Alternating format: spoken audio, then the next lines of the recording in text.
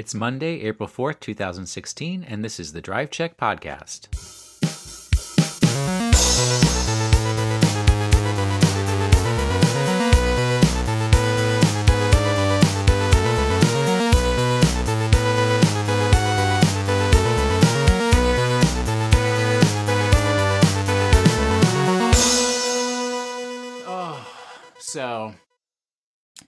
You guys know I had a really bad weekend this past weekend.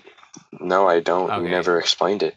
So on Thursday, March 31st, the entire internet, like Georgetown, where I work, got cut off completely from the internet.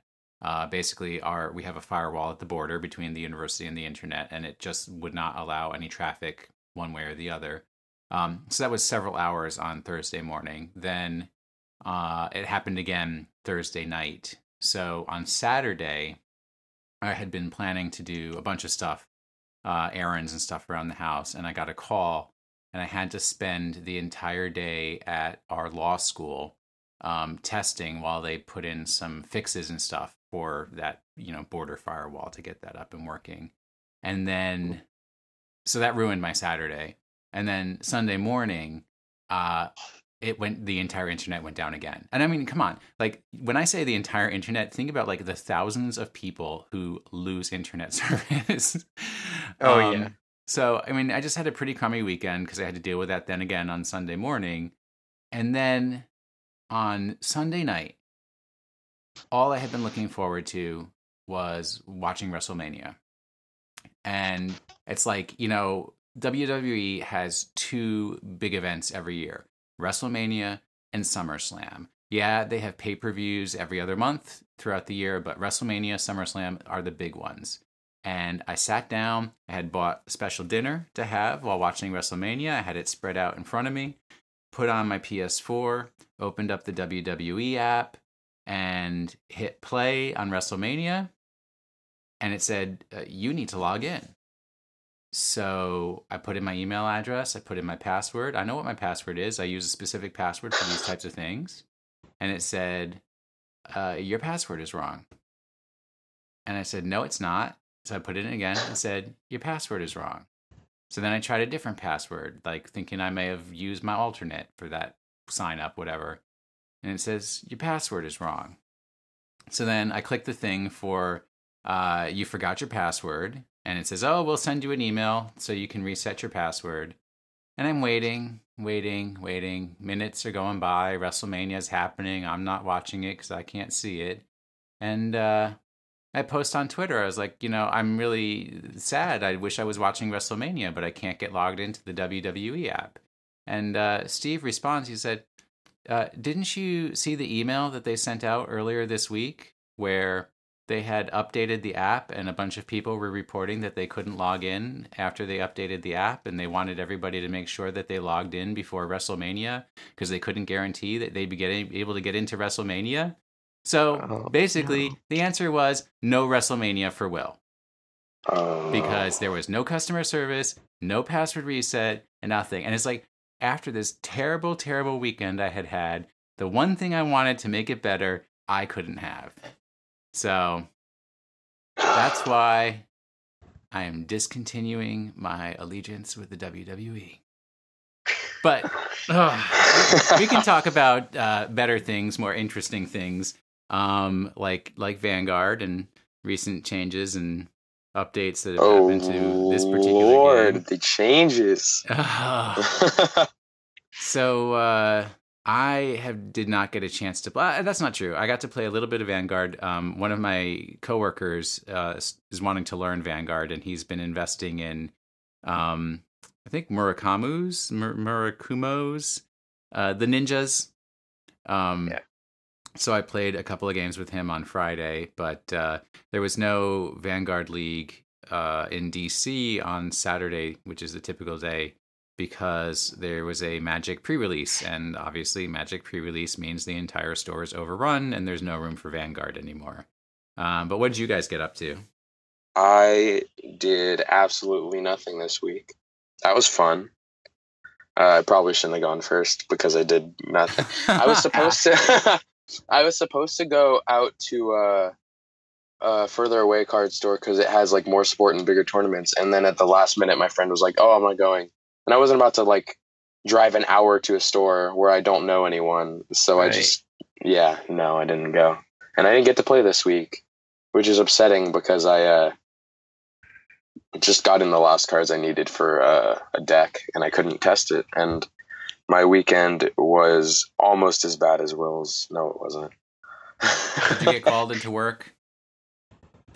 No, I didn't.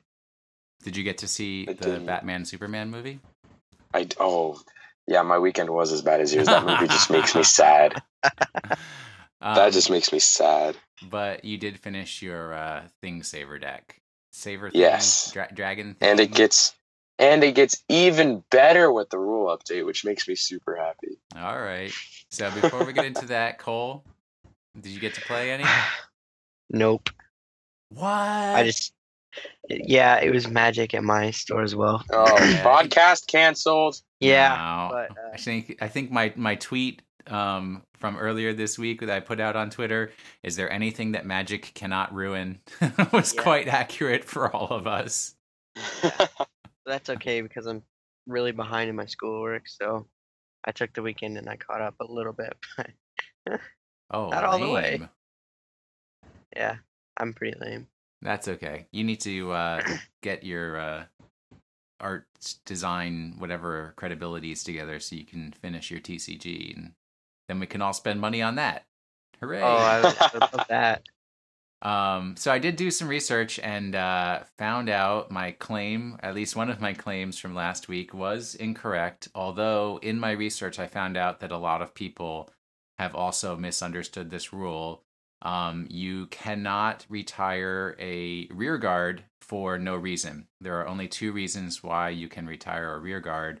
One is if you are replacing it with another card on that rear guard circle. And the other is if it has ability that causes it to be retired. But you cannot pick up a card from the rear guard and pick it up and just retire it on your own. Because I was going to say, there's a lot of starters. Like Grand Blue, for instance, their starter loves to be in the drop zone. And if they could just retire it on its own, that would be really broken. And I didn't think of that last week. So... Well, there's a lot of broken things about Vanguard, so... All right, well, that's our where we are, destroyed by Magic. But we did get some big news yesterday. I actually just came out yesterday evening, so that would be April 3rd. They announced the whole... Not only did they announce the existence of the G Guardian cards officially, but they are changing formatting of the G Zone. So the G Guardians, we talked about a little before, it's a guard card, but the big thing for the change to the G Zone is it is now 16 cards as opposed to 8. So they've doubled your G Zone, which I find kind of weird because you can only have 4 G Guardians ever. So they're just giving you an extra 4 strides for no reason. There's got to be a reason. They don't just do things for fun. There's nothing fun about Vanguard. But you can have more than 4 G Guardians in your G deck. You can only play 4 of them though. In a game, yes. True. Because But no one's gonna do that. You're gonna have the aggro decks that are gonna play just 16 strides that do stuff, and they're not going to play G Guardians whatsoever. Well, that sounds like a call for a rule change later in a few months. So Cole, how would you describe the look of the G Guardian cards? So there's 2 that I've seen, because there's one actually on the Japanese site that is not the Gear Chronicle one, but the one that's on the English site is the Gear Chronicle. The Japanese one is a Cray Elemental, right? I believe so, yes. Yes, it is. It's like light element, whatever, something. Yeah, so G Guardian is a grade 4. Yeah, grade 4. And it's green actually instead of red. And it has a shield, which regular rank 4s do not, or grade 4s do not. So that's pretty cool. And the shield, it's all super special, and I think it's got like a diamond or something on it. Let me zoom in. I've got a teeny tiny. It's gonna sparkle, Teeny tiny little and picture. it actually has LEDs, so it gives off light when you flip it Oh, over. dude, if only. So, in this card, the G Guardians don't actually have power like a normal Vanguard card would have. They have text instead filling that slot that just says G Guardian in big, bright yellow caps, which is kind of cool because that's an entirely new, I guess, format for the cards because each of the other ones have a power slide or a power increment there, and this does not. Yeah, these So are I the think that's first pretty cards that interesting. like have no power number listed in that Mhm. area. They only have a shield, and the shield is always, or as of right now, it's always 1500. Yeah. Oh man, Wait, this 1,500 or 15,000? 15,000. Everything's in the Thousand, sorry. thousands. Yeah, you're right. You're right. Cole's got Yu-Gi-Oh in his mind. 1,500 rank Oh. 4s. Oh my goodness. Oh, you're right. Oh. See, I'm using Get ranks on in some my other card game. podcast, you Yu-Gi-Oh player. Oh, it's bad. All right. So Jack, so I believe I haven't seen anything explicit about this, but I believe one thing that's going to be a little different is that you're going to have 2 decks in your G zone, one for your strides and one for your G guardians. That's from the kind of graphic. That's what it kind of looks like. Does that seem I right to you? believe. No, I believe it's all No. just going to be the same G zone because you just pick up your G zone and pick which one you want to use. It's not like you have to. Oh, I thought Yeah. they had to be in a particular order. They No. did. There were some rulings. Was that? I remember at first they did, but no one. I don't think anyone ever uses those. No, I don't think that. I think because I always see it as like because especially now you have so many cards in your G zone. You'll have utility like one. You'll play one ofs that you can utilize in like whatever situation for like depending on what deck you're playing. And if you had to like have it in a certain order, like especially with like 16 cards, you wouldn't like. No, you can definitely just look through it and play which one you want. All right, Okay. here's our Wills I must have been errata for taught next wrong. week. We're gonna have to look this one up and figure it out. But how do you play a G Guardian? You can't just flip it over and say on guard. No, you're gonna activate the G Guardians by discarding a heal trigger from your hand in order to call a G Guardian to the Guardian Circle. You and your opponent both have to be on grade 3 when you do this, but it does help. Like if you don't go second, you kind of lose out on a lot of opportunity. You don't get the first attack. You don't get the first stride. Now G Guardians kind of fix the problem where it's okay to go first because you get more powerful first strides. Because the G Guardians, after you guard, you do put them in your G zone face up. That you can activate your more powerful Generation Break 2 skills as your first stride, and you can use the more powerful strides before your opponent can. So it kind of balances out going first and second. All right, so just to make that a little clearer, right? You, because your opponent can attack stride first with a grade 4, you can then use a G Guardian first. Correct. Which means that before you've actually done your first attack stride, you have a face-up card in your G zone. So Exactly. That gives you a little bit of acceleration on getting to Generation Break 2 just by using a G Guardian to guard when your opponent has attacked first. As long as you have a heal trigger. And the thing is, you only play 4 heal triggers while you play 8 grade 3s and you play 4 stride fodder. So you have like 12 cards you can discard for an offensive stride, while you only have 4 you can discard for a G Guardian. So it's like, it's a little more difficult to like pull off, but if you do, your deck speeds up a lot if you're playing a stride based deck. All right, and the way I usually play, I usually end up with my heal triggers in my hand anyways, because I draw them. Mhm. Ugh, never get them as triggers. But now it's good to draw them, so it's okay. Yeah. So I had one other question about the G Guardian being in the G zone. It says explicitly that it is for Generation Break skills that it counts towards those.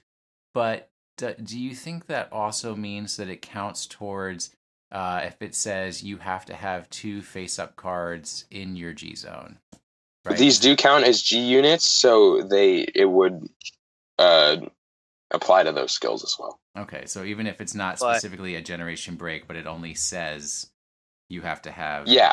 Okay. So like the Aerial Divine Knight Alt Mile, it's not a generation break. You get a certain effect, and then you get an additional effect if you have 2 cards face up in your G zone. So it makes this Royal Paladin stride, which was already really good, it allows it to be the first stride you go into, which makes it even better. And I should probably pick up 2 more because that price is going to go up like pretty soon. I'm sure it already has. Oh, lovely.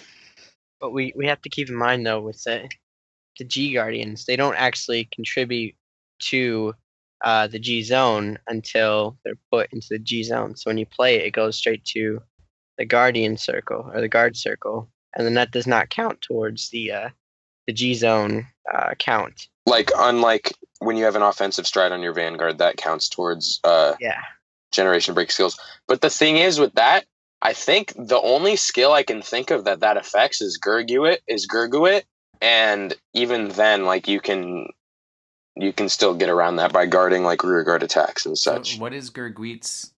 We'll just all pronounce it differently. Gurguit. What is Gurguit's skill? Sunrise Ray Knight Gurguit.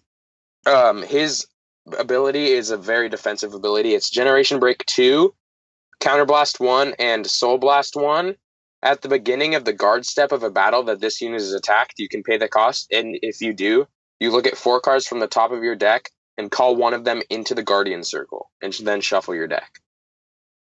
So you can add. So it just, so it allows for more additional cards without having to lose hand advantage, which is really cool.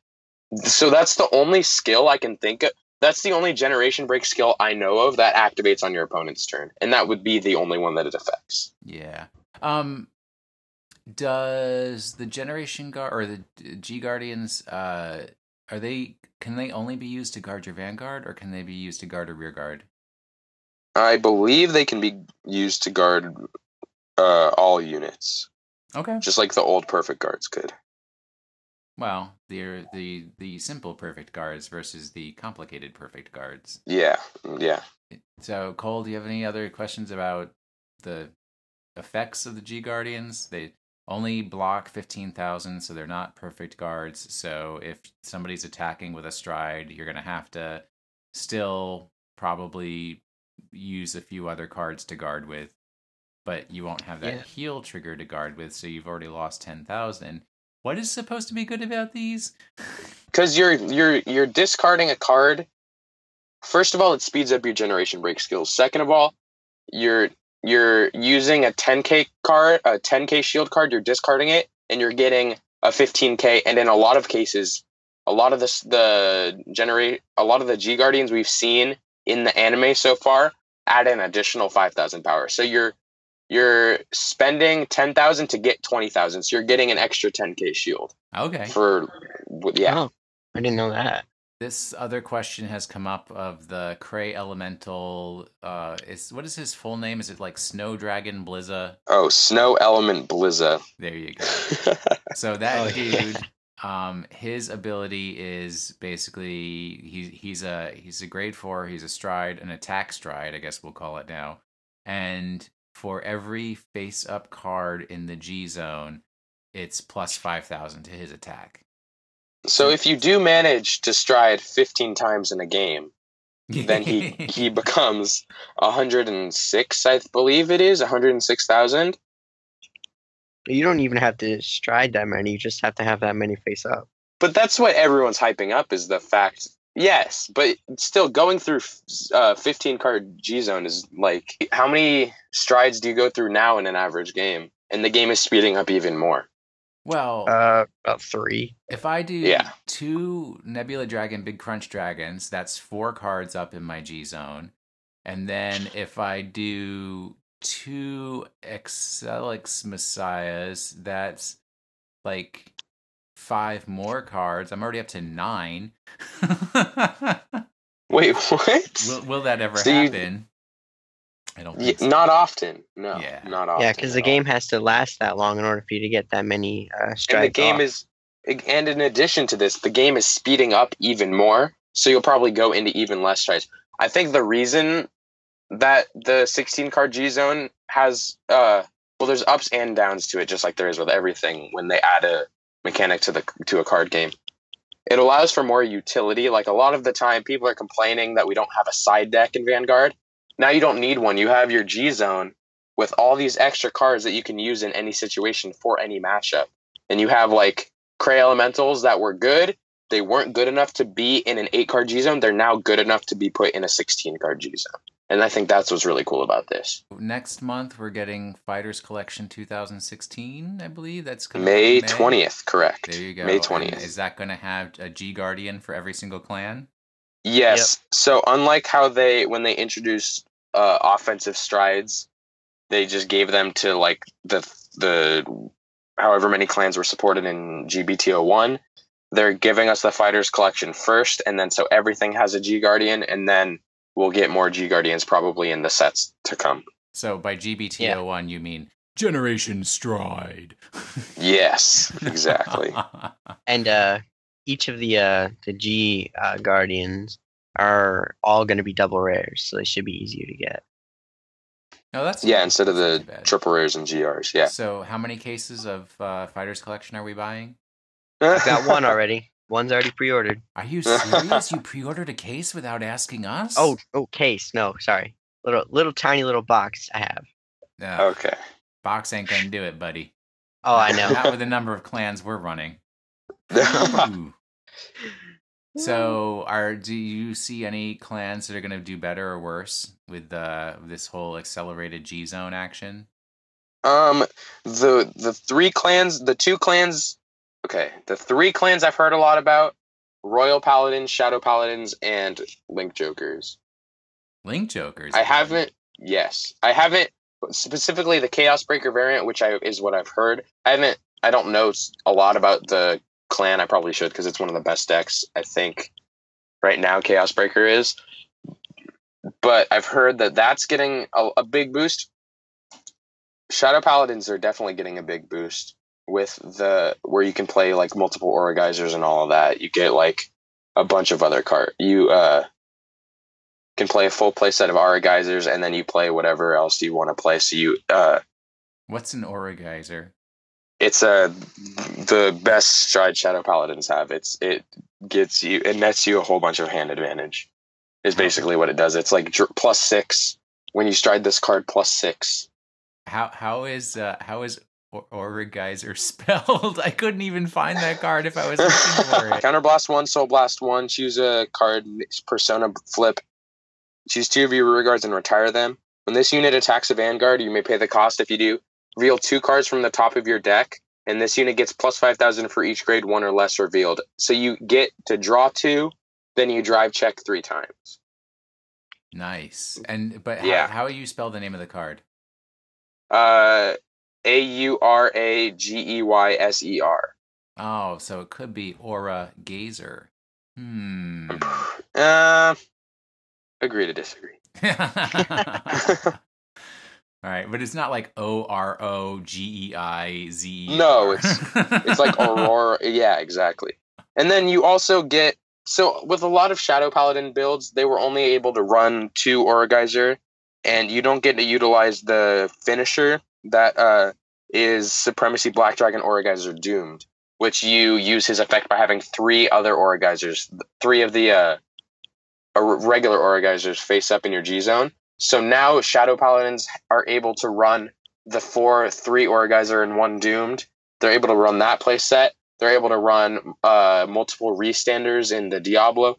They just get a lot of utility that they didn't, that a lot of the builds didn't have before. With Royals, more of the thing that the way they get the boost with this rule change is the G Guardian, because Royals have a lot of the best strides, and a lot of them, like Altmile, is you have to have 2 cards face up in your G zone. Now you can use him as your first stride, and you get to call a grade 2 and give everything plus 2,000 power in your front row, and you get a guaranteed call of a grade 2. Before, your first stride was Gablade, where you have to hit to get a grade 2, and you don't get the power boost. So now you get Alt Mile, which flips up a card in your G. It's a Persona flip, and then if you have 2 cards and you do that whole effect. So that becomes a really good first stride, and you just get a lot of good power plays with that deck, and you have a lot of utility because Royal Paladins, having a main character in the anime that plays the deck, of course, they're one of the clans with the most support, and they get to utilize a lot of that support. Get all that support. All right. Anything else we need to say about the I keep wanting to call them Generation Guardians, but they're just G Guardians. I think that's it. Yeah. Well, I'm sure we'll be talking more about them as time goes on. Oh, another thing, just one more thing I wanted to mention. Well, I did mention a lot of the upsides to the G Zone. There are downsides as well. A lot of the clans that were unsupported and like they already struggle to fill their G Zone, they're going to have an even harder time filling their G Zone now. Gold Paladins. But so I think we were moving towards Bushiroad was moving towards like a path where a lot of the clans were all equally supported, and they have supported all the clans pretty well within the last since the start of the G sets, and now they're kind of just like, I think, going in the opposite direction of where they should be going. That's just my opinion. But we are getting a set dedicated, or not entirely dedicated, but featuring Gold Paladins as well as a starter deck or trial deck. Stuff that in your G Zone. Hopefully. Oh man, I hope so. Yeah, I mean, Gold Paladins need to retire because the Link Jokers aren't invading anymore, so nobody needs them. They can go. Yeah, they're helping now. They're not invading. Yeah, they're good. They're the messiahs. All right. So, Cole, did you have anything else to say about G Guardians? I'm glad that every clan's getting one in Fighters Collection. Yeah. That's a really nice touch. Other than that, I can't wait to see what more of the art looks like because I'm a big fan of the Vanguard art. Oh, the art is beautiful on these cards. Just the way they're designed is really cool. Yeah. Yeah. I really like the layout. All right. Well, our term of the week is Guard Circle, the 7th circle on the field of Vanguard, with the first 6 being the Vanguard Circle and the 5 rear guard circles. So the Guard Circle is where the G Guardian does its best work. How ironic. Yeah, in the G Zone it does a lot of work. So that's true. And it could have an effect while it's placed up in the G Zone. Yeah, that's true too. I think it's in the Guard Circle is where it does its best work. But there are a number of cards that can be used to guard. They are the ones you look for the shield in the upper left-hand side of the card. 0s, 1s, and 2s are able to shield. 3s and 4s typically do not have shields, although now the G Guardians do have shields. The guard circle is where you would place those cards. It's between the 2 Vanguards. If everything you and your opponent are lined up, it's the center between the 2 Vanguards. And if you have a rear guard that's being attacked and you want to guard against that attack, you just, usually you just display the cards that you're using to shield because there's no extra damage calculation. If you have enough to shield with, you just show it to your opponent. They accept that their attack did not go through, and you put those 2 cards into the drop zone. If your Vanguard is being attacked by another Vanguard, you typically put your the cards that you're using to guard on into the guard circle in front of your Vanguard, just so it stays as a record of the amount of power you're putting to shield, especially if you are not putting forward enough to block if your Vanguard has any triggers. Yeah, you're going to have a lot of shields to block that 108,000 power blizzard. One perfect guard, my friend. One perfect guard. Yeah, we probably should mention perfect guards too, how they have 0 shield, but the old printings of perfect guards had 0 shield in the corner in the left side of the card, and now they've kind of fixed that and put the sentinel, like the gold bar on the side instead. But they do, if you put these in the in the Guardian Circle, you discard a card and the attack is nullified no matter what. So it's called some people call them zero shields, perfect guards, null shields. Complete guard is complete guards. Frequently That's used. true too. And the old perfect guard, I think, is the most common term used yes, in the U.S. It definitely is. The old perfect guards could be used to guard any a rear guard or your Vanguard, but the newer ones that have additional abilities on them can only be used to guard the Vanguard itself, and they cannot be used to guard a rear guard. Yeah. But what you want to do is, even if you are guarding a rear guard and not placing your cards in the guard circle, you want to look out for effects that are triggered if a card is placed in the guard circle anytime you are using it to guard, whether a rear guard or a Vanguard, unless it specifically says when this card guards a Vanguard, etc., etc.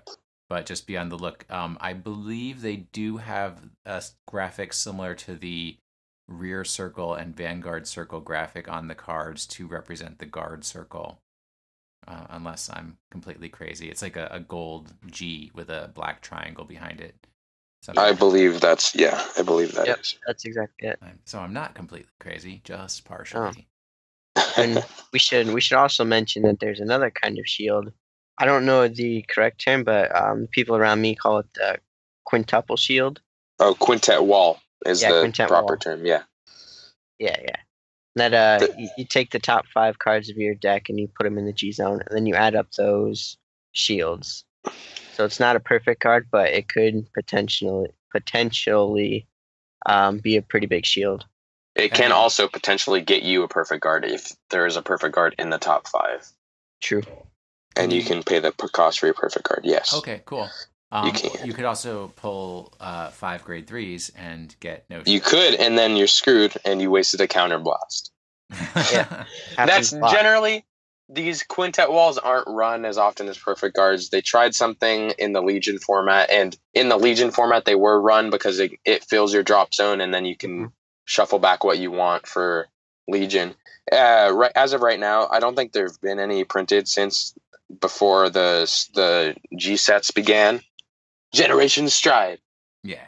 Well, it seems to me like Legion is fading from the game. Not my thing, Saver. Not my bluish flame. Oh, whatever. I have no Legions. Yet. I like the whole mechanic of Legion a lot. Just saying. I like how the art continues, and we'll get there eventually. We know you like the arts. Yeah, I do like the arts. All right. So, anything else about the guard circle that we need to be aware of?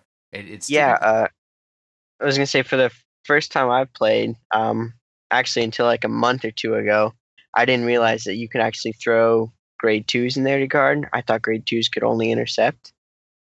Oh, so no, yeah, you can play them from your hand too. Yeah, I didn't know that. I was only using 0s and 1s, so that was a thing. Yeah, that really helped me. There's only one guard circle between you and your opponent because, only one side is attacking, only the one side is being attacked at a time. So yeah, no need for more than one guard circle. And yes, the grade 2, it's not called an ability, but the standard function. Do you know what it's called? I did. I can't remember right now. Because 0s and 1s, it's boost. 3s, it's just double drive. Twin drive. And 4s, it's triple drive.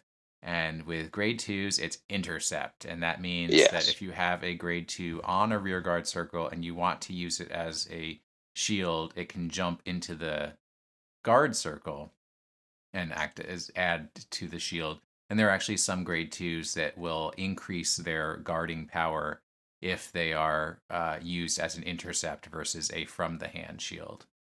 Yeah. All right. Well, I think that covers everything that we need to cover this week. Thanks to SBJ for continuing to help us in getting going and getting up into iTunes. We should have a website soon and some other stuff for keeping track of the podcast. And I believe we'll also going to have a YouTube channel for any time we need to, actually show video of a card game, if you'd actually believe it. Getting that in line. Thanks to Nick Burgess for the music that we use as our opening and closing. And if you need to reach out to me right now, I'm available on Twitter at WashInTheSink. And Cole, you're at... Cole McCune, that's spelled COLE_MCCUNE. And I am at drive_Jack. Thank you guys for listening to this week's episode of the Magic the Gathering Drive Check podcast. And that's it.